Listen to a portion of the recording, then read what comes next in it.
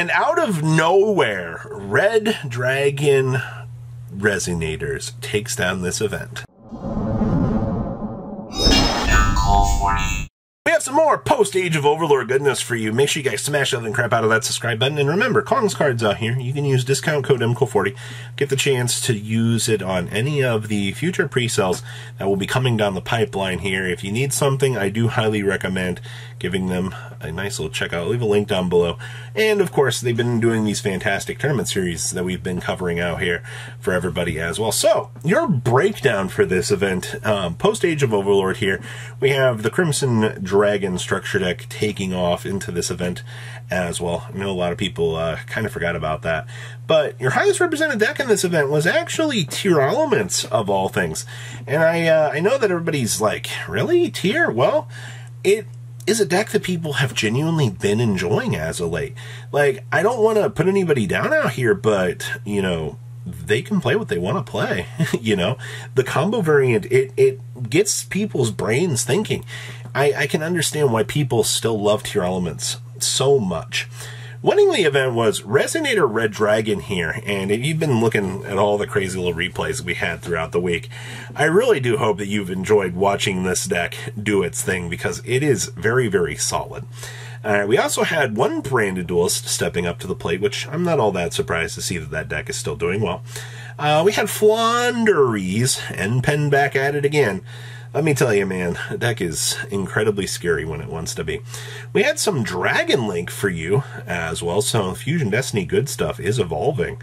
We also have Mathmech and even Infernoble for you as well. You know, for a top cut here, and we're still in the very early stages of, you know, analyzing this format, but I will say that this is actually pretty cool. You have a lot of different builds and things that people are bringing to the table, and they're exploring different options. And we don't have to worry about cached here, you know, besides the little fender. Let's pass on over to those deck lists. Ending our event here was Red Dragon Archfiend Turbo, and they are playing the one obsessive Overloop. I cannot tell you that we were joking about this card all week, and all of a sudden it's one of the best cards that this entire deck had to offer. And they're also playing the one Red Familiar in here as well. And I also see that we are getting some value down here with the Red Rain post side decking as well. I think a lot of people might underestimate this card, but this is actually kind of strong, you know, especially if you can thrust on into the Red Rain. You've also get some value down here from Curry Bell. Thank you, TCG exclusives. Actually being relevant cards. A level 7 Dark Synchro lets you target a card on the field and destroy it, which is actually pretty good. Outside of that, I mean, this deck, watching this thing play, I loved this. All right, I don't think a lot of people have really considered how crazy lines of play you can actually do with this pile. Next up here, our second place list was Infernoble, and you know, Angel Ring yet again showing up here and just proving to us that the one equip matters all that much at the end of the day. The fact that this deck gets so much value off of this, it's amazingly crazy. It's so good. We also have Drillsworms for defensive options. You have the Drolls for defensive, the Nibiru, and then of course Exceed Encore's back here for purely. Looking at this, I don't see anything too crazy down here in the extra deck. I mean, we're still making a Dempsey when we really need to. I see that majority of the extra deck looks fine. The only real thing that you might want to see might be a Doomsday Star, depending on, you know, the matchup. But I feel like this build is pretty much perfect, especially if they've got it down to 40 cards. Those are the types of builds that I feel like they've been so perfected that you just don't want to do anything to kind of ruin it. All right, it's perfect. All right, we have Mathmech for you here. And you know what? I will say the more I look at these Mathmech decks, the more that I feel like, you know, they're 100% figured out. I do like the fact that we are citing in the Baguski here. If something goes horribly wrong, we just board this in and proceed to laugh at the opponent. Checkmate. And then, of course, I mean, you were always playing the one Lingariba for the Nightmare Corrupt Ridley. It's also a Cybers, I know. Alright, chill. Our bridge cap target for this very good card is fine. We are main decking one Kurikara for the hand trap lineup, which is fine. It's also another bridge target if need be. We're also playing only one Saki Tama. I also think that this is fine. You just need this to come down as an additional level 4 so you can effectively start to play the game. Outside of that, everything looks fine. I love what I'm seeing here. This deck, absolutely amazing. So kudos. Nothing really too much to change here. All right, we have Dragon Link with Diabellstar this time. We've made it to 45 cards. Okay, I will say that this is actually kind of nice to see that the Diabellstar package is putting a little bit more value into this deck. Also, you know, with the Jet Synchron here, just a free little tuner monster to go ahead and put on the field, that means that you can make the Ravenous Crocozor here, which, you know, you might not consider that something relevant, but it actually does come up. We do board in skill drains here so that we can put that defensive pressure on the opponent so that we can do our thing. Outside of that, the Fusion Destiny package might be something that a few people might look at and be like, I don't really want to play this, but it does give the deck some recovery, and also, I mean, if you top deck something, you know, particularly terrible or something decent that you need to be able to summon off of the dash or draw for a turn, you know what? You have the ability to do that. Outside of that, I like this list a lot. All right. We have some tier elements for you back here today. And, you know, you might have seen a very similar build to this, if not this exact same build, in another video recently from me. But I want to say the duelist that has been piloting this, I feel like they've figured out what they want to do with this deck.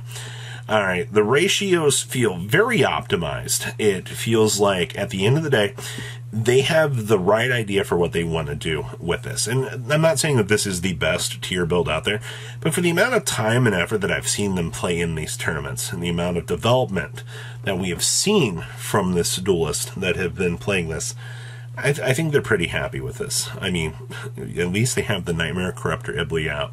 So, I don't know. I just wanted to point that out, that while this might not be the most optimized list for somebody else, for them, they're very happy with it, and it's amazing just to see them consistently pile driving through the meta.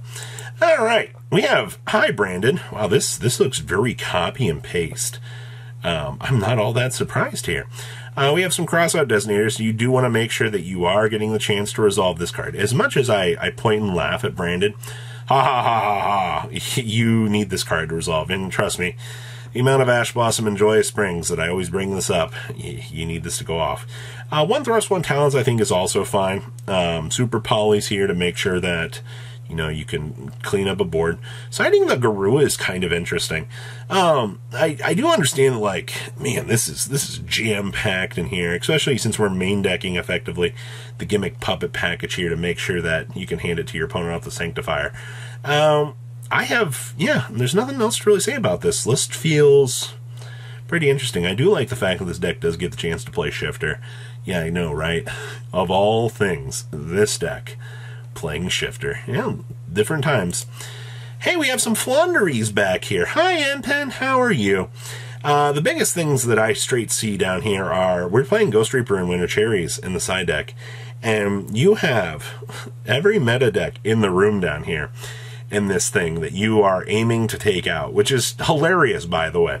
If you are worried about something, it's checkmateable with this. That is definitely something interesting. You're also getting the chance to see Ultimate Slayer here actually do some work as well. You still do see Thrust, so you can toggle on into the Harpy's Featherstorm if you need be. Man, we've come a long way in terms of the degeneracy. I also have liked the fact that these decks have been playing like one pot of extravagance. You know, you do have effectively 7 cards here to be able to filter / access different things so you can play the game. So don't underestimate maybe what a splash pot of extravagance can actually get you in this deck, because this can go a long way. Also, shout out to Dimension Shifter up here. All right, we also have more tier elements for you. And I do see some pretty interesting differences here. I see we have Double Grief in the main deck. We are side decking a Shekanaga with triple copies of the Shadal Fusion, so you can basically just go ahead and, you know, slam this down. You get access to your Shadal package, and then you can just laugh all the way to the bank with Shekanaga, depending on what you need to do. I mean, obviously getting the chance to drop one of these stupid good cards to set up the milling, absolutely amazing, especially for going second options. Good stuff. So does our breakdown for this Kong's Cards Tournaments event. What do you guys think? Please leave a comment down below. Tell me what you guys think, and I'll see your beautiful faces back here later in the day, guys. Peace. Patrons, thank you.